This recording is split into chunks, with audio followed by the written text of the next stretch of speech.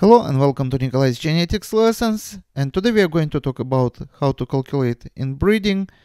And here we have two pedigrees. Actually, this is the same pedigree. I'm just going to use it twice because we are going to do two calculations and I don't want any lines or nodes to overlap and create a mess.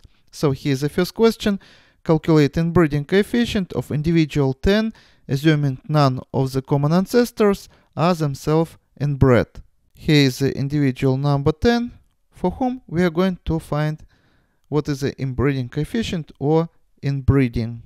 We have inbreeding when we have a loop, so take a look how genetic information may flow here from individual 1 to individual 3, from individual 3 to individual 7, who is the mother of individual 10, and next to the individual 10, and also can flow from individual 1 to 4, then to 8, father of individual 10, and then from father to his son, individual 10. So this is going to be our first loop. And how many nodes we have here? So this is going to be first, second, third, fourth, and fifth. And in this loop we only count those nodes excluding the individual for whom we are doing our calculation itself. So we have here 1, 2, 3, 4, 5 nodes. So our calculations would be as follows: 1/2 power 5, and 5 here stands for the number of nodes, and 1/2, each individual, just like me, you, and anyone, would get 50% of the genetic information from one parent and 50% of the genetic information from the other parent. So hence this 1/2. But we have here another loop. Take a look. Here is individual 2, also can pass its genes through the this pathway, which is here. And we will have also a loop here. And again, how many nodes we have here? 1, 2, 3, 4, and 5. So again, we have to add these two numbers, 1/2 power 5. So we are going to get 1/2 power 4. It is the same as 1/2 multiplied by itself 4 times. And in this case, this is going to be 1/16. Decimal number is going to be 0.0625. If you need an answer in percent form, we just have to multiply our answer by 100. In other words, we can move this decimal point to places to the right. So inbreeding of individual 10 is going to be 6.25%.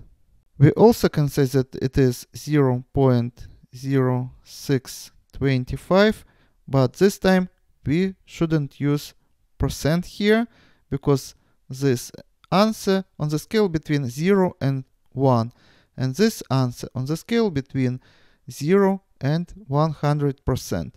So basically this is the same number, one on one scale, another on the other scale. Now let's move to the second question. Calculate inbreeding coefficient of individual 15 assuming f, which stands for the inbreeding coefficient of individual 1 is 0.05. So now we have to assume that inbreeding of this individual is going to be 0.05. How it's going to affect our calculations? This time we are doing our calculations for the individual 15, which is here, and again we start from the individual 1. So our first loop would be as follows. So here's one pass, here's another one, here's another one, and here's another one through mother side. Now let's find through the father side. So it's going to be as follows. One pathway here, another pathway here, another pathway here, and another pathway here. Now let's find how many nodes we have here in this loop, excluding individual 15. So 1, 2, 3, 4, 5, 6, 7. So far, our calculations are similar to previous example, 1/2 power 7. But we have to also include that individual 1 in this loop is inbred herself. So we have to multiply, but not by 0.05. We actually, in this case, would decrease inbreeding of the individual 15. So we have to add 1 here in order to increase inbreeding. And this is exactly what should happen.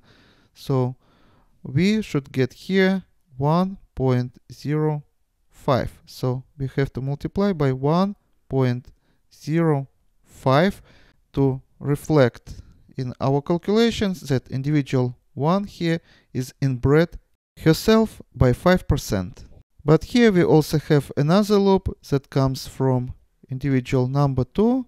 So genetic information may flow as follows. From 2 to 3, from 3 to 6, from 6 to 12, and from 12 to 15. And on the other side, which is paternal side, it's going to be as follows.